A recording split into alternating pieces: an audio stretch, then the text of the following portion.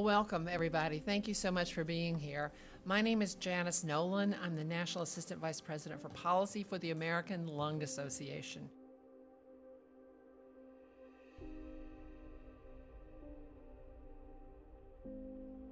We really appreciate you joining us tonight for this advanced screening of ASTHMA Alley, a short documentary film from GroundTruth Films.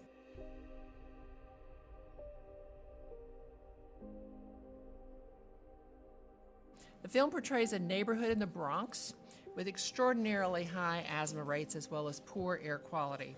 One of the things we have learned is that numbers don't always motivate people, but hearing stories, hearing a child talk about her problems breathing, seeing her in the hospital, listening to her mother, those are things you're going to remember, like I do, the rest of your life. I was like, I'm not breathing. I ran home. I couldn't really grasp things. I was shaking.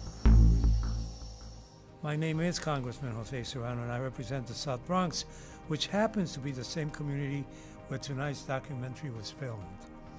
While tonight's focus is on my community, there are millions of Americans impacted by this chronic disease every day across the 50 states and the territories, especially within communities of color.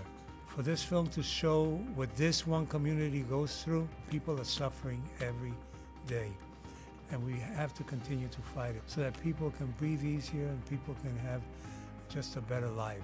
My name is Charmaine Anderson. I'm the Director of Advocacy for Allergy and Asthma Network. It is a chronic disease that can ultimately lead to death.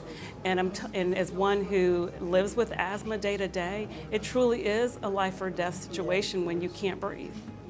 Hi, I'm Kenny Mendez, the President and CEO of the Asthma and Allergy Foundation of America. What is climate change going to do and what's the impact of it in the future? Well, I think the point of this film is it's happening now, and the science shows that if you want to figure out what climate change is going to do to the future in the countryside, just go to the city.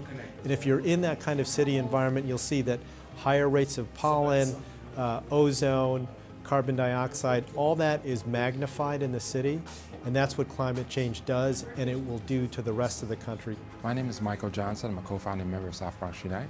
The film is an ability can be used as a tool to bring awareness to how dire the situation is. And I think those tools are seed planting. They're the seeds of change. That's how we change consciousness. That's how we increase awareness.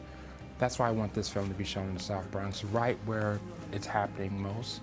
But in other communities that are just like ours, that are suffering and going through the same things and think they're going through it alone.